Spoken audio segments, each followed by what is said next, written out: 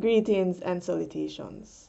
My name is Antonia Valaire, and I'll be reading a piece from my book, Out from Babylon System, Liberation of Mind.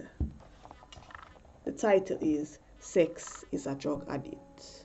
See you masquerading in movies, songs, videos, games, social media. Hearing about your circulation, echoed by the words, whispered by the saints, misled.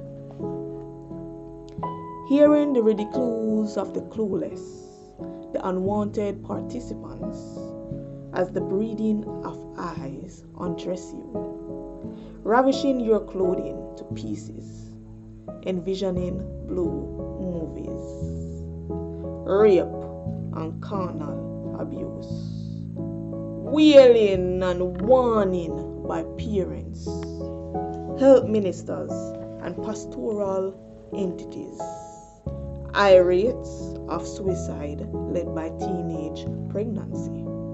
During the addiction, I have read and heard of HIV and AIDS, marriage and promiscuous relationships, not sacred.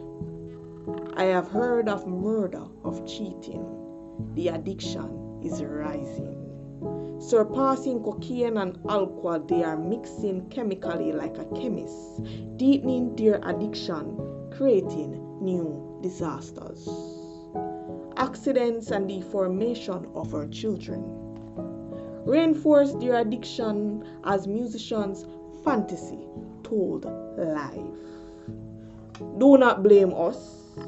We just sing for the money.